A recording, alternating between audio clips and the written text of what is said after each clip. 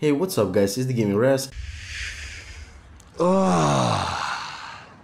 I'm touching myself tonight. And in today's video we have the Halloween event of 2023 in Rainbow Six Siege. Each year the new event comes out, and every single year we have the glitch spots, what I call them.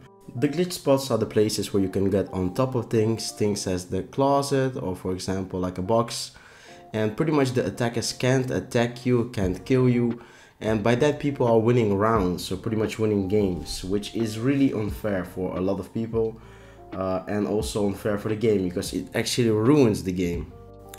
In this video I will demonstrate these spots, how to use them, and provide tips on how to bypass them as the attacker. So the first thing that I'm going to say is, if you're going to play this spot, the best defender is Smoke or Azami, because they can help you a lot with the placement and that the attackers can do the glitch with you. Number one recommended defender for this strat is actually Smoke, but Azami is also pretty good. You can also use Aruni too if you're really desperate and the other ones are taken, but it's pretty bad.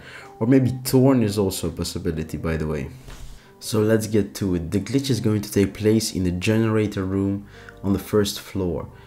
The one thing is, you have to try and run up slash just crouch down on this atom thing.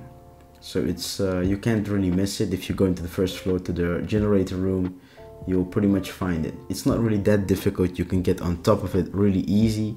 Just try to run. So as a smoke, you can also place a smoke grenade there, because that will pretty much help you. If the attackers come, they won't be able to go up there. And you have to jump on the closet right here.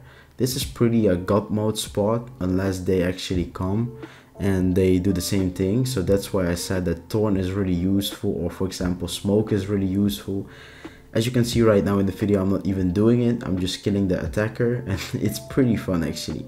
So I'm not even exploiting it this round. To be honest, it's really not fair, and I hope Ubisoft patches it, because it's really unfair for the event. And a lot of people are really misusing this because they're pretty much taking advantage of everyone in this spot, and they are just playing time because you don't have that much time for the Halloween event. So get on the closet. It's the right column. You have to push on the right column. Right now I'm running because they will get me probably, but you have to do it in the beginning of the round.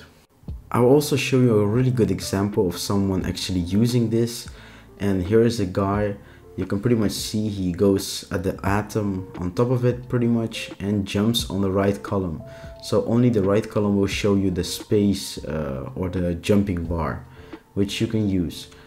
You see this guy is trying it, but it's not really going good. That guy jumped off again. It's the smoke you have to look at. The right column, he tries. It doesn't really work 100% all of the times, but it's working pretty good if you get good at it. So as you can see, Smoke got on top of it, and he's pretty much using it, as you can see. If you use it like this, and by the way, there is also a possibility to fall between the columns of the upper shelf. What you get is you fall down a shelf like this, and the problem with it, they can actually get you. So they don't really even have to get on the glowing thing. They can pretty much do it from downstairs, as you're gonna see right now. So he's standing there, and nope, they still get him. The reach is crazy on that thing, and it's pretty good thing, because otherwise he would have won, which is really unfair for the people playing. So if you're an attacker and you're playing against someone that's using this strat, be aware that you won't win the round if you just focus on that guy. So pretty much also try to kill other guys, but also keep in mind that you can pretty much get to them because the reach on the hammer is crazy. So even if you're standing in front of the closet or at the side of the closet, you can still get them no matter how high they stand, but just have to try.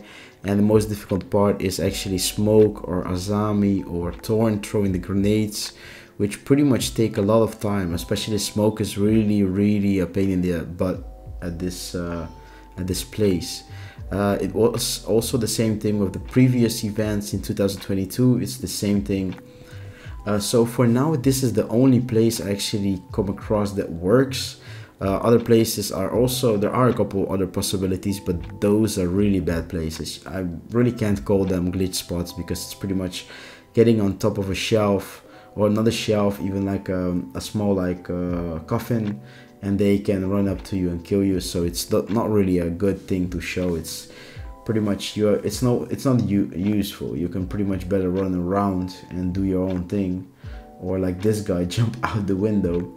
But it's not really useful to go on those coffins, because it's no good. They can pretty much run up to you and kill you immediately, so that's not good. This spot is right now the only spot I come across, and people are starting to use it. So it's, yeah, I hope Ubisoft does something about it really fast, but this is one of the spots, and pretty much the only god mode spot slash really good spot for the Halloween event 2023. I want to say thanks for watching, guys, and I hope you consider to subscribe. I usually post videos about a lot of games, sometimes also random videos about myself, so it's pretty funny.